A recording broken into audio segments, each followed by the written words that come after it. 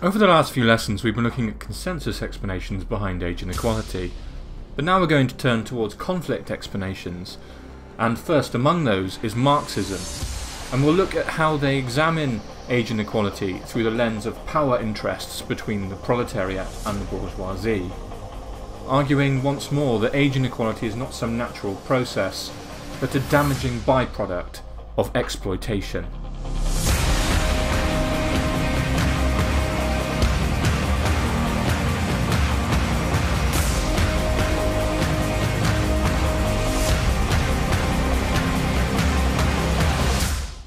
So on the one hand, you've got consensus explanations that argue that society is generally based on an agreed set of norms and values, and that if anyone is suffering any kind of inequality, it must be because they're not conforming to that agreed set of norms and values.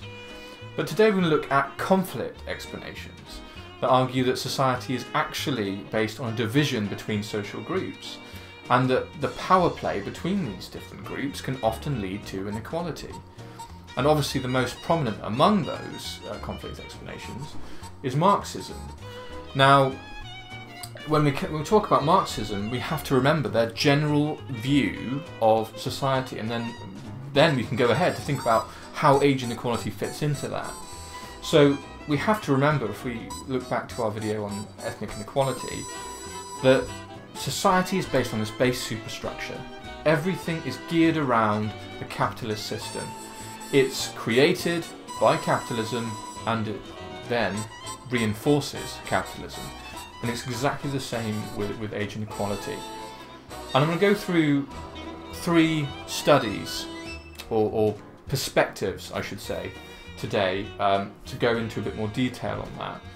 And we're going to look at political economy theory, we're going to look at Vincent, and we're going to look at the Reserve Army of Labour. All of these three kind of concepts make up the broad Marxist view of age inequality. And remember that this is very similar to the ethnic inequality stuff, so if it sounds like you're kind of repeating yourself, you know, it's the same theory, so you know, you're probably not wrong. For our first Marxist explanation, we should turn to a concept that we're familiar with, the Reserve Army of Labour. The Marxist sociologist Byrne, just like he argued with ethnic minorities, argues that the young and the old are used as a large portion of this Reserve Army of Labour of the unemployed. This is because both the young and the elderly can easily be employed when the economy is booming. And we can see this in the form of 0 hours contracts, where a lot of young and elderly people are taking contracts where they are only really permitted to work when the business requires them to work. Almost a clear statement of the Reserve Army of Labour at the contract level. The sociologist Philipson looked specifically at the elderly and argued that they have been historically used as this Reserve Army of Labour, as they have often sought to have an extra income after their retirement. And as the need for an extra income after retirement, he claims, has grown since the 1980s, this means that more and more often the elderly are used as this Reserve Army of Labour. And because the elderly tend to have a culture of dependency where they don't see themselves as very self-reliant, this means that they can be quite easily exploited and will more readily accept things like 0 hours contracts. So overall, this means that the Reserve Army of Labour continues to benefit the bourgeoisie, and the construction of age only furthers this agenda. So we can evaluate the Reserve Army of Labour concept from a number of angles. Similar with their explanations in terms of ethnic inequality, we can argue that it does make some solid explanations towards the economic disadvantage suffered by people who are both young or old. In particular, you could use the 0 hours contracts evidence to support the claim that the young and the old are both more prone to exploitation. You could certainly make that case. On the other hand, though, their kind of problem that they run into is very similar to the functionalist one, actually. Because they're both structural macro theories. They both assume a kind of homogeneous experience of age, where everyone experiences age the same way. That every young person, that every old person is going to suffer some kind of exploitation as they age. And we know, just like with functionalism, that that is not necessarily the case.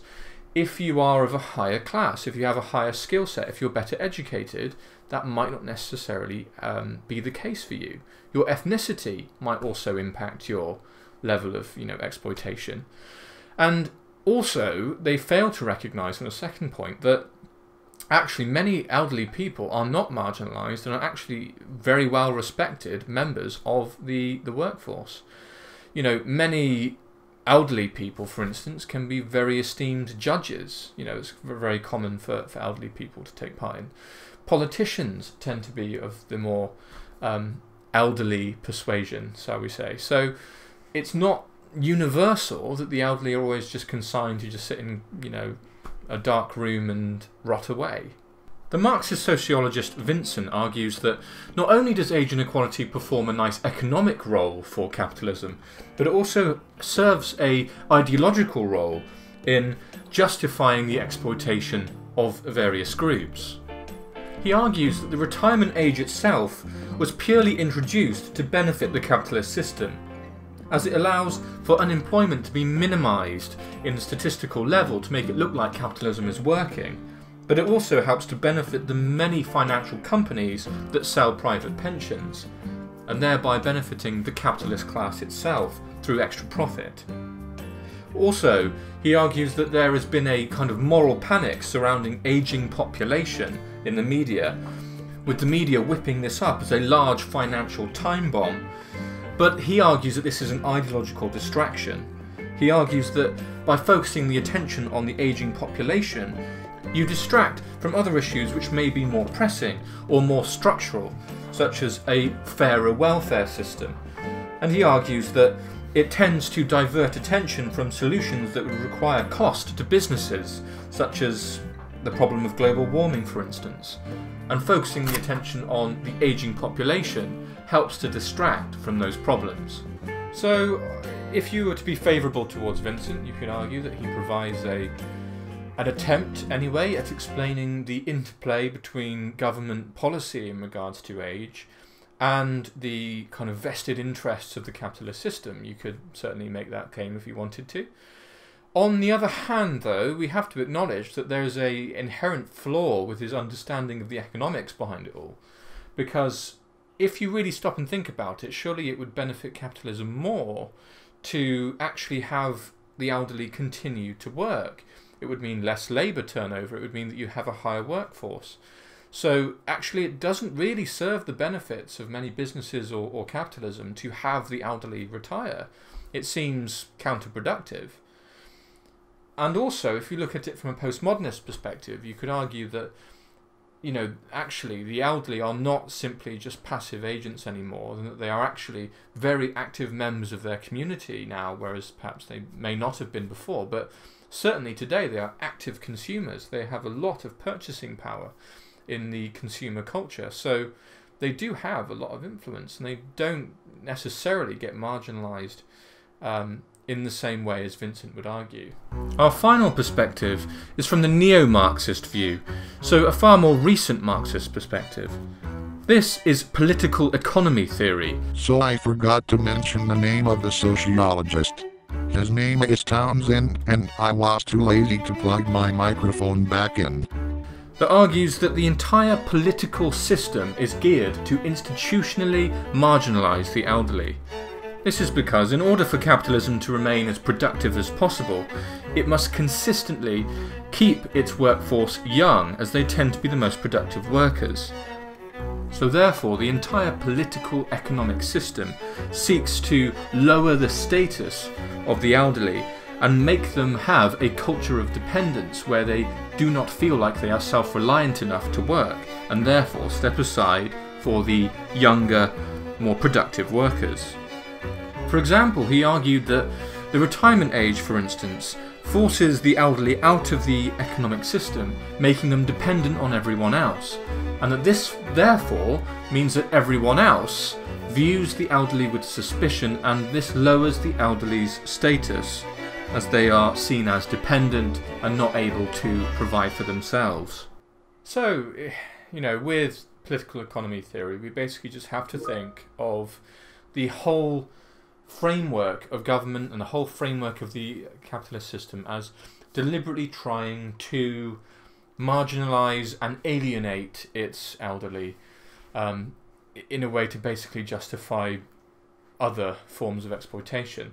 So if we're being favourable towards that theory, we could argue that they do make a meaningful attempt to explain the ageism that's prevalent in society. And there's a number of studies which do show that there is a degree of discrimination based on age, and you can look in your course packs to get those studies. But again, on the other hand, they fail to recognise that actually the capitalist political economy is actually geared towards the elderly rather than looking to marginalise them. The elderly vote, for instance, in the political system is very influential, the so-called grey vote, as is called. And also in the economic system, the grey pound is incredibly influential. The amount of purchasing power that the elderly have in the broader economy is very powerful in many ways.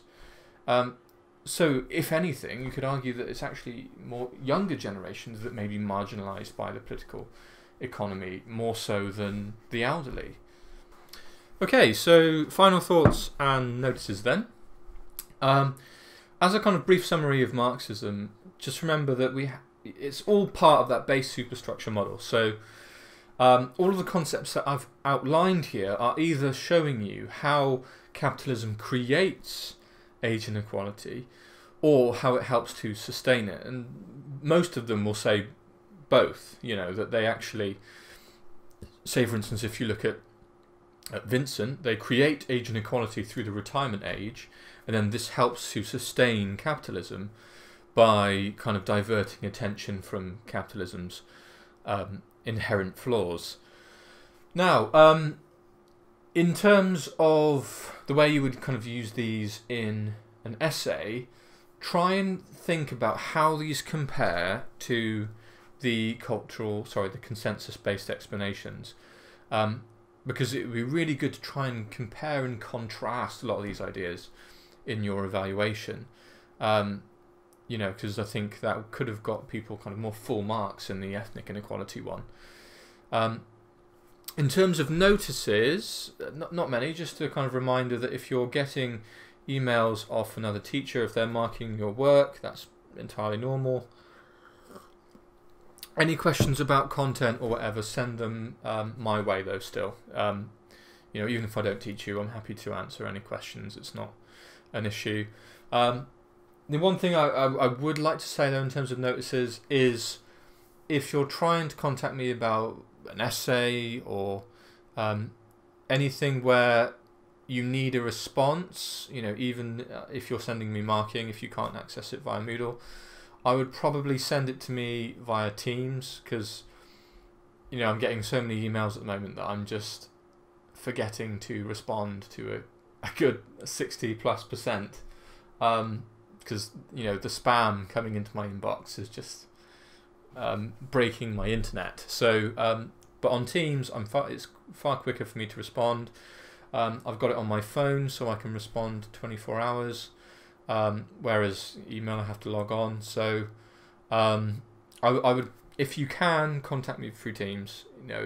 You get a lot quicker responses, and it saves me the stress of having to sift through my email inbox. Yeah, I'll see you on, what day is it today? This is the Wednesday lesson, so I'll see you on Friday.